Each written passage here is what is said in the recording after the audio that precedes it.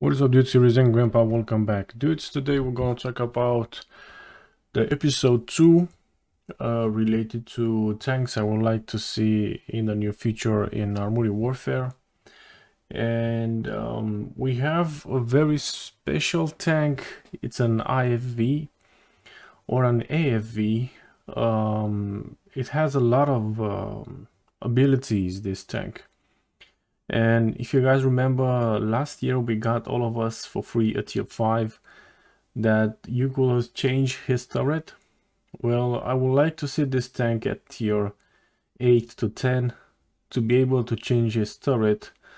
And if not, to be in the progressive tech tree, because it's kind of related to some other tanks in the progressive tech trees, especially in the Francine de la Roche or in the Oscar Faraday tech tree.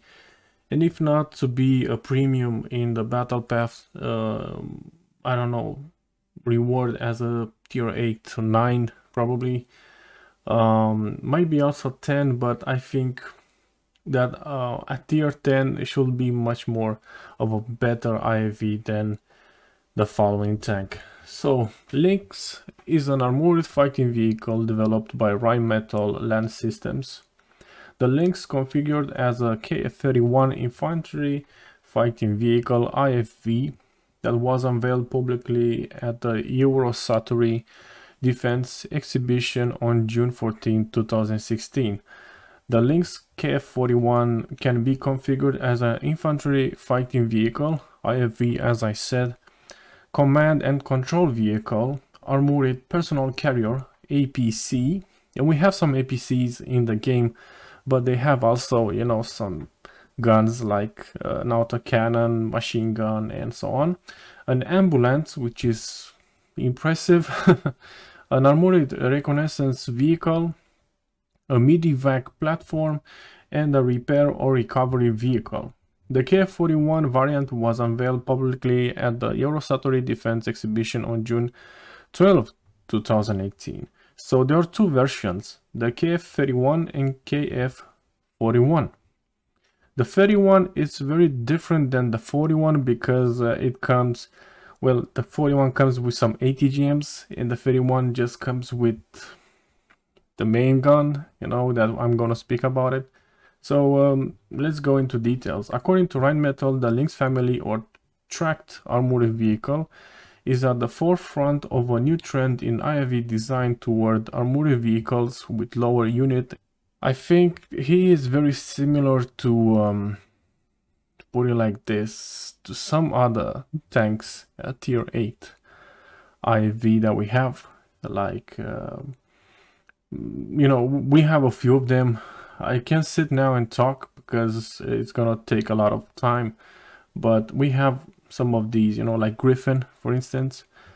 So one of the key principles of the Lynx concept is the integration of proven subsystems with a high technology readiness level to reduce development time, costs, and technical risks. The vehicle's ballistic steel armor is designed to protect the Lynx from anti-tank weapons, medium caliber ammunition, artillery, shrapnel, and bomblets.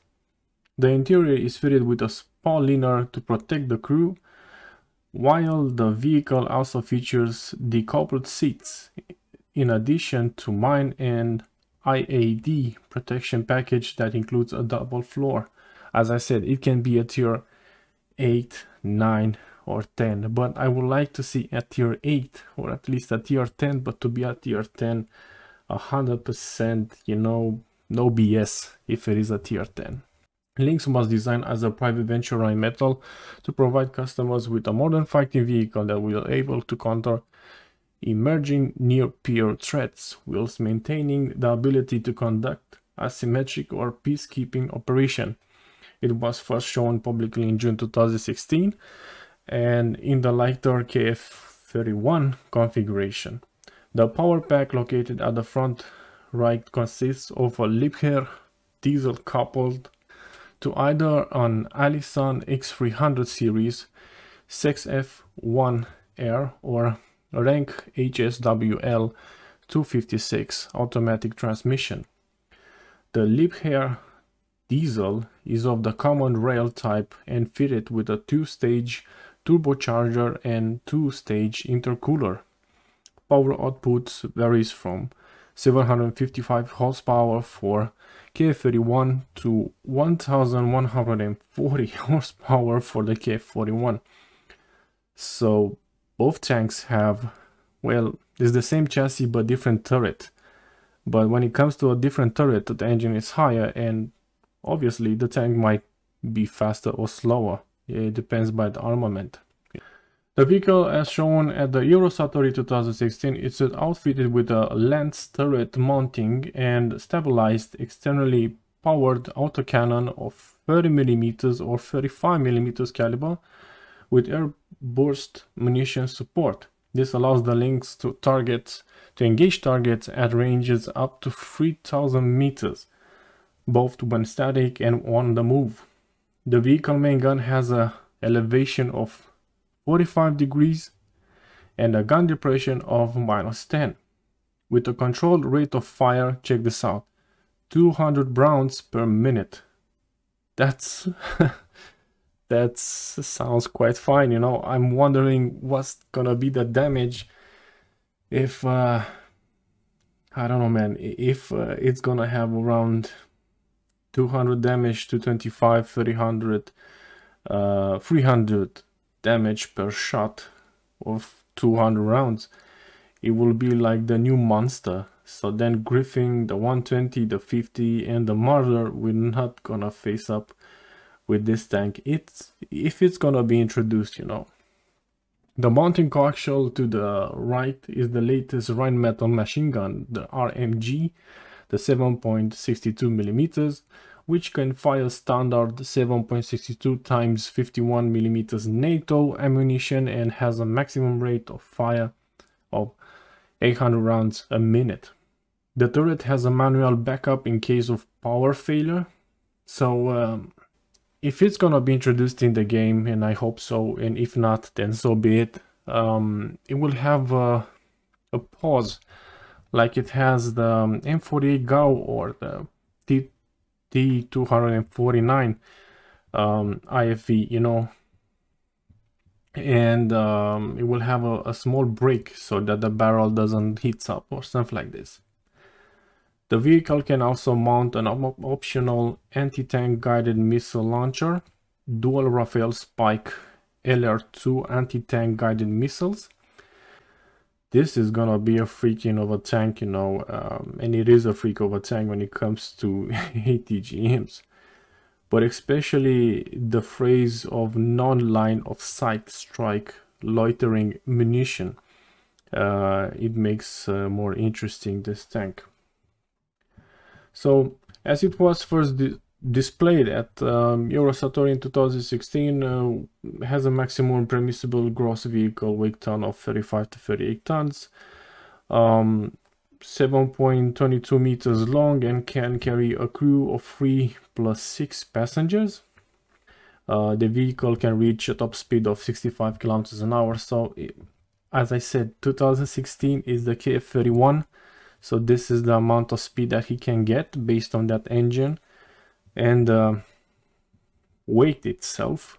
The KF-41 might be heavier because it will have also those, you know, ATGMs. So such abilities as squad and so on are perfect for the tank. As for me, you know, the tank looks quite sick. It's very impressive. I like the design and so on. And I would really like to see the tank in the game, possibly in the near future, as it is. If the developers can implement this tank to have the ability to change the turrets in order to have a gameplay as to some other premiums,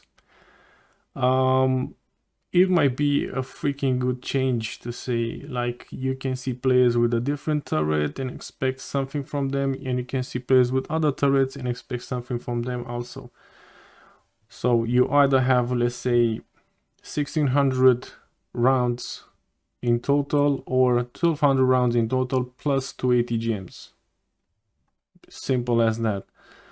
Or 900 rounds with good DPM or very good DPM, with a ATGMs that can do probably 800 to 900 damage or 1000 damage. So there are plenty of options to do and to implement, at least to make the game a bit spicy and competitive than it is nowadays, keeping in mind that the AI is very aggressive.